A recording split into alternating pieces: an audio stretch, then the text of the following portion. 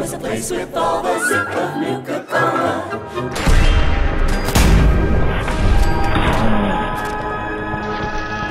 Welcome back, ladies and gentlemen, to Fallout 4's DLC Nuka World. My name's Camel, and this video is going to be a walkthrough guide in which I will show us how to acquire the unique alien blaster known as Hub's Alien Blaster. And of course, to acquire this weapon, you will need the Nuka World DLC installed. Okay, so first off, we need to come to a place called Hubologist's Camp. This can be found to the south of the Nuka World region, located, of course, right here on the Pip-Boy map. Once we get here, we need to find and talk to Dara. She is quite easy to find as she is the only one in a spacesuit. Of course, when she asks for help, we want to say yes. All she needs us to do is go and find 5 more spacesuits. And this is really easy because their locations will be marked on your map. And when we agree to help her, we will be given the new quest, Trip to the Stars. Now, all of the spacesuits can be found within Galactic Zone. So, of course, we need to come here. And if you are having trouble spotting them, they will always be found on an animatronic mannequin, just like we can see on screen now. So once we get all 5 spacesuits, of course we want to head back to Dara, who is still at the Hubologist's camp. Now at this point I would suggest that you save the game because this quest beyond this point gets really buggy. A lot of the NPCs get stuck on things or die or don't spawn in the right place, so definitely save it before continuing on with the quest. But apart from the bugs, it's really simple. So of course just keep doing the quest and we're gonna skip forward a fair bit. So it doesn't matter if anyone dies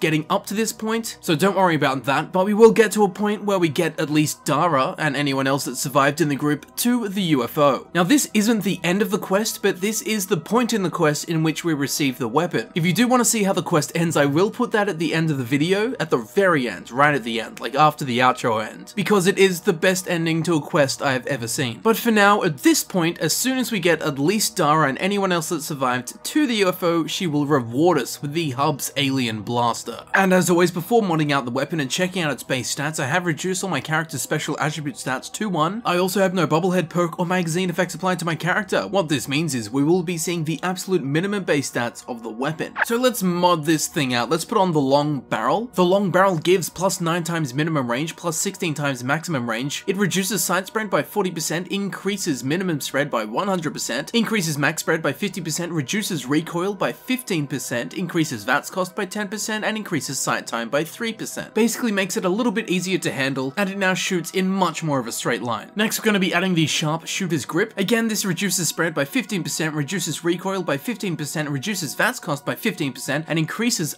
bash damage by 50%. Again, making it easier to get a grip on. Next, we're going with the Fusion Mag modification. Now, normally the weapon uses Alien Blaster rounds as ammunition, which can only be found in 2 places in the game, and are of a very limited supply, so of course we want to change the ammunition type to something we can get more of, the Fusion Mag. This changes the magazine size to 63, reduces damage by 0.35. Literally, that's not a percentage, that's the actual number it reduces the damage by. And of course, it now uses the fusion cells as ammunition. And finally, we're going with the standard sights. Forget scopes. This is a pistol, I'm not going to be sniping things with it. This ain't no sneaking weapon, it can't be silenced, it's an energy weapon. No one wants a scope on this, so that's exactly why we're not going to put a scope on it. Sticking with the old standard sights, plus 1 times zoom. But as always, you can do whatever you want with your alien blaster. You can even use it for probing if you want. And after Hub's Alien Blaster has been modded out the way I just did, it has a base energy damage of 49, it now uses the fusion cells as ammunition, its fire rate is 100, its range is 203, its accuracy is 75, its weight is 3.2 pounds, and its value is 2,992 caps. And as we can see up the top there, Hub's Alien Blaster, plus 100% critical damage and plus 15% critical refill rate. Okay, so Hub's Alien Blaster, what a special and interesting weapon, and I really was hoping for an alien-based weapon in this DLC given we had Galactic Zone. And although the quest kind of involved Galactic Zone, this isn't how I expected an alien weapon to be delivered to us. Now, besides the original unique alien blaster in the base game of Fallout 4, Hub's Alien Blaster is the only other one in the game. But this one is better because it has a legendary prefix on it, whereas the original Alien Blaster had nothing. It was just unique and special in its own right. Unfortunately though, Hub's Alien Blaster uses the exact same model that the other Alien Blaster has in Fallout 4, which is rather depressing given that Bethesda reskinned the Alien Blaster from Fallout 3, and it is in Fallout 4's Nuka world. The animatronic aliens in Galactic Zone wield this reskinned Fallout 3 Alien Blaster, so they'd already gone to the effort of remaking the model, but then they gave Hub's Alien Blaster the old model that's already been used in Fallout 4, when again they already had this second design ready to go. They just didn't use it. Yeah, I don't know what they did there. I guess that you could say that idea got blasted away. It may have just been too alien for them. So anyway, Hub's Alien Blaster is, as we know it, a unique Alien Blaster with the legendary prefix Lucky, which gives plus 100% critical damage, so it doubles the critical damage done, and the critical meter also refills 15% faster. So of course this gun is best used with a critical/luck build, delivering much more devastating blows with each critical shot, and at the same time filling that critical meter 15% faster, which I think actually sounds better than it is. Let's just say for example that it takes 8 VATS hits for you to fill your critical meter. Well, with this 15% boost, it's gonna take 7 VATS hits. So going down from 8 to 7, it's good, but a plus 15% increase sounds better, even though it's the same thing somehow. Now as we saw, it had a base energy damage of 49, and after getting a bunch of perks, I got its damage up to 140 energy damage, which is pretty good, like just on the face of it, considering it's a pistol with the ammunition capacity of 63, 140 damage is pretty good. Unfortunately, it kind of stops there, at least in regards to the legendary prefix, because although the Lucky legendary effect is really good, it's much more useful when applied to a weapon that delivers a kind of one-off super shot, because to be honest, you're not going to be executing critical hits that often. And of course, you only get the benefit from the legendary effect Lucky when you do execute a critical hit. So because of that, it's not the best weapon for it to be on, but because it has a legendary effect at all, it is better than the original Alien Blaster. So if you do want to make some kind of astronaut alien build, this is the gun to go with. But overall, Hub's Alien Blaster is just an excellent gun because it's an Alien Blaster. So at the end of the day, it's just a pretty good weapon. It's not amazing, but it's not bad. But it's definitely a very interesting collectible, which comes from probably one of my favorite quests in Fallout 4. So now some facts about Hub's Alien Blaster, and I suppose Alien Blasters in general. When it's using the alien cells as ammunition, the ammunition capacity is 42, which may be a reference to Douglas Adams' The Hitchhiker's Guide to the Galaxy. In this book series, the number 42 is the answer to life, the universe, and everything. So being an alien blaster and quite galactic in nature, paired with the fact that 42 is an incredibly random ammunition capacity, it is highly likely that this is in fact referencing the book. And while we're talking about the ammunition capacity of 42, when you mod it out to use the fusion cells instead of alien rounds, it describes this modification as reducing the ammunition capacity, where in fact it takes it from 42 up to 63, so it increases it. Also in doing so, it reduces the damage, but as we saw before, it reduces the damage by 0.35 of a damage. It's not a percentage, it's literally that much damage. So the trade-off is well worth it, because now you can actually use it continuously. Interestingly though, when you do have the fusion magazine modification on and you reload the Alien Blaster, it still shows an Alien Blaster round being loaded into it instead of a fusion cell. Whoa, what's that bloody animation team up to? If you're feeling a little bit out there and you put the night vision scope on Hub's Alien Blaster, the HUD overlay and crosshairs are exactly the same as the standard night vision scope, instead of looking alien. Another oversight, I assume. Now I'm sure when the aliens landed in Nuka World, they went straight to the factory and said, "Take me to your liter." Of course the humans understood, because luckily the alien language, it's just universal. And have you ever wanted to turn your enemies into a smoking pile of blue ash? Well, you're in luck, because this weapon gives you that hubbility. And here it is, Hub's Alien Blaster in action.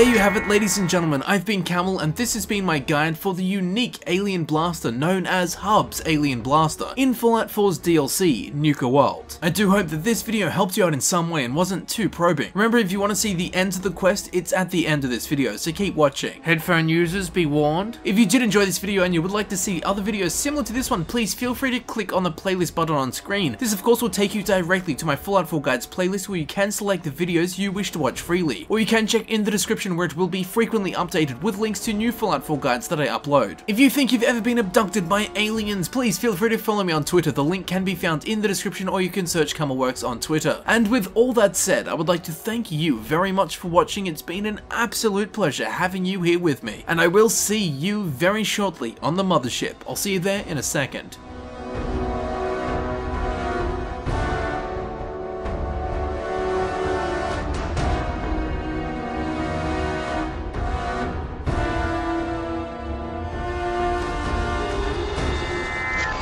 The lights! It's amazing! You've done it! Into the spaceship, everyone! We need to run a test of the system. Come inside with us.